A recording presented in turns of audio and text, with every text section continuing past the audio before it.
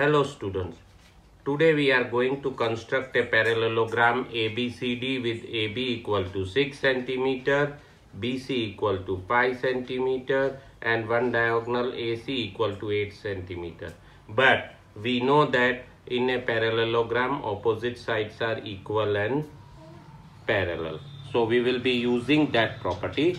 So first I am making a 6 cm base AB.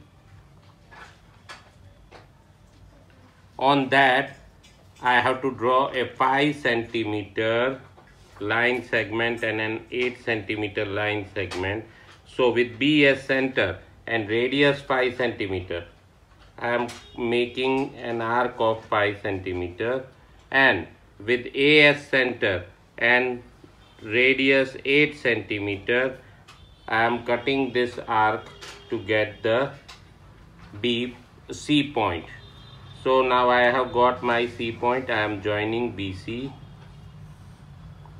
Now BC is 5 cm. So AD also should be 5 cm. Again I am measuring AC or BC and I am cutting out an arc from A, and same way BA is equal to 6 cm. So DA should also be, CD also should be 6 cm. So I am cutting out an arc from there also, and now I am joining all the points.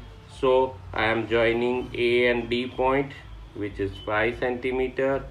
I am joining C and D, which is 6 cm, and I am joining A and C, which is already given to me as 8 cm.